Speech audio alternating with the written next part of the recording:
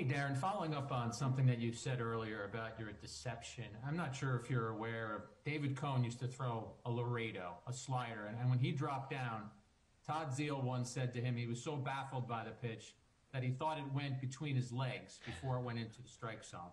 So, with your deception and the different look that you give, I'm wondering what's the most interesting, humorous, puzzling thing a hitter has ever said to you about trying to face you? Um,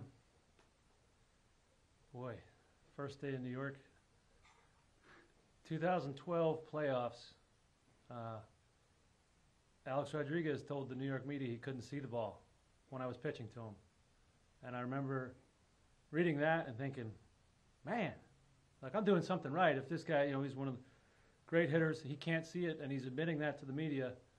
Um, that was pretty cool to hear.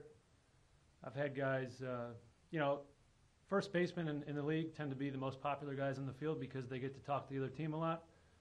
I've had more than a handful of guys come to my first baseman. Somehow they get on first base and they say, man, when O'Day's pitching, I can't see the ball. So that's always good. When I hear that, I know I have the upper hand on that guy. I've hit a few left-handed batters on swings, one of which is a good thing he was wearing a cup.